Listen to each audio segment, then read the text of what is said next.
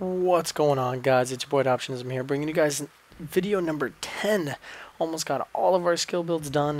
This is going to be about the assassin, which if you look at here at the core stats at the bottom left, it pretty much tells you that the assassin actually has the potential to do the highest DPS, but the only downside about the assassin is that you're really squishy and you have to be up close all the time. So yeah, and you kind of don't really have that great defense, but yeah, let's check this out real quick. Now, what the assassin is pretty much you want to bank on stealth and critical hits. Now, what I'm doing here, I went straight down. What you got to do is I would say, starting off, concentrate on your stalker tree, so that way you can obviously start off with stealth, but that way you can get ambush. So that way, while you're in stealth, shortly after leaving it, your attacks ignore some of your target's armor. So pretty much when you're in stealth, you already ignore 50% of their armor, so that's more damage that you're doing. And then of course, if you do flanking, if you do this flank reduction 100%, meaning that if you're a little too close but you're still in stealth, they won't notice you. So that's actually really good.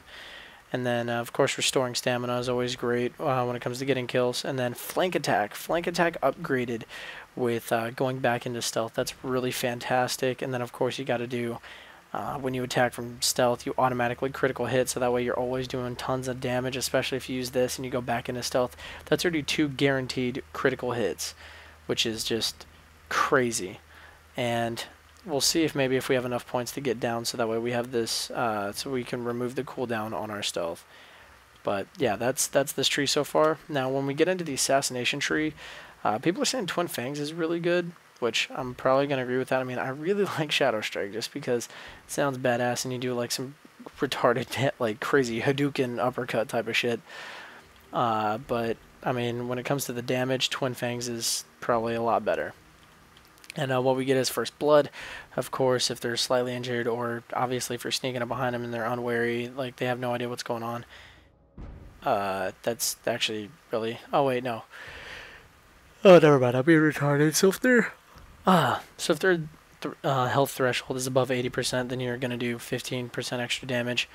And then Mercy Killing, when your attacks are on panicked or sleeping enemies, they automatically critical hit, which I believe, if this is correct, I think I've experienced it before, even when I've done a solo on routine just to like try out some stuff. It's actually really good because when you do critical hits from behind, I believe that automatically puts them to sleep. So yeah, that's still really nice. And the fact that you do more damage to isolated targets, so pretty much anybody who's just kind of like by themselves, or obviously you're just picking them out, like if you're not doing AoE damage or anything like that, you just run up right behind this dude and then bam, done. 50% bonus damage. That's just insane. And then you want to make sure you have hidden blades, because what one of my friends pointed out to me is that so number of hits is 3, and it's 300% weapon damage per hit, so that's already 900% weapon damage, and then you get an additional 3 hits and a 4-second cooldown reduction. So I mean, if you do that, you got 6 times 3, that's 1800% weapon damage. So if you're in stealth and you're guaranteed a critical hit, what I would do is you open in your rotation. You open with stealth, you flank attack, so that way you go back into stealth, and then that way you can open up with hidden blades. Because I mean, it would be nice to hit this with anything. I guess this is good, like whether you're head on or whatnot. But definitely the stealth flank attack hidden blades combo is just ridiculous. I'm actually going to probably run my character. I'm level 12. I mean, I know I can't solo like threatening, so I'm probably going to run through routine and see how well I can do this on. But yeah, let's go ahead and give this a count. So we got level 2, 3, 4, 5, 6, 7, 8, 9, 10, 11, 12. So by level 12, you should already have this build actually just complete overall. Because again, when you're in stealth, like there would be no point to try and go down towards this, because in stealth you're automatically guaranteed a critical hit, so you wouldn't need critical hit chance. That would be really, really dumb. Oh wait, death blow is actually pretty nice too.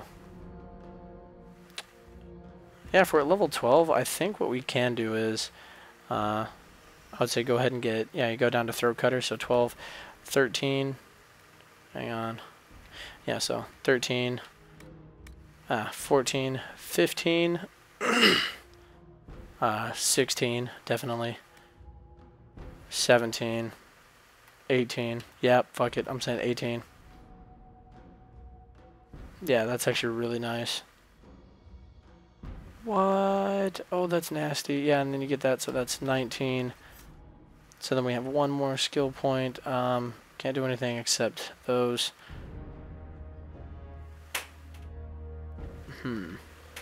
Yeah, I'd say, and then level 20, or yeah, level 20, put on Bloodthirst. But yeah, guys, that's it. By level 12, you should have the main build pretty much done, and then afterwards, you want to build down towards Death Blow and replace that with replace Twin Fangs with that. Yeah, that's gonna be really, really dirty. So yeah, guys, don't forget the rotation. You go stealth, flank attack, or yeah, stealth, flank attack, then hidden blades.